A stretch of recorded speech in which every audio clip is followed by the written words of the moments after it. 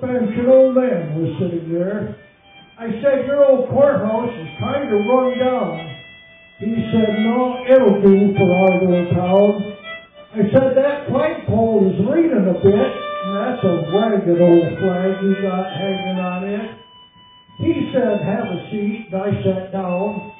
Is this the first time in our little town? I said, I think it is. And he said, I don't like to brag, but we're kind of proud of that ragged old flag. You see, we got a little hole in that flag there when Washington carried it across the Delaware. And it got powder burned the night Francis Scott Key sat watching it and wrote, "Oh, say, can you see?" It got a bad riff in New Orleans with Pakenham and Jackson tugging at the seams.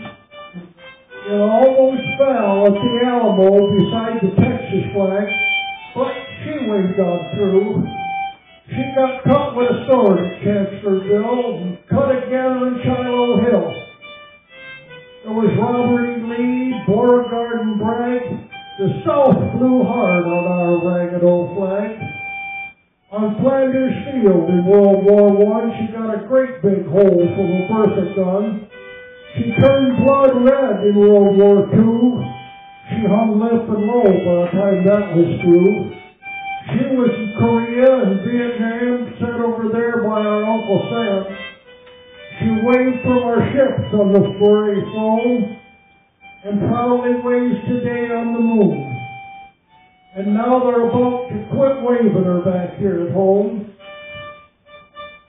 Her good land here, she's been abused. She's been burned, dishonored, denied, and refused. But the government for which she stands is scandalized throughout our land. She's getting pretty thin there and wearing thin, but she's in good shape for the shape she's in.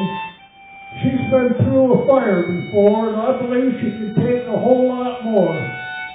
So we raise her up every morning and take her down every night. We don't let her touch the ground, and we fold her upright. On second thought, I do like to brag. I'm mighty proud of that ragged old flag. I can see the glory of the coming of the Lord. He has handed the kingdom to the rest. We got to wait home. Instead of dying away, his true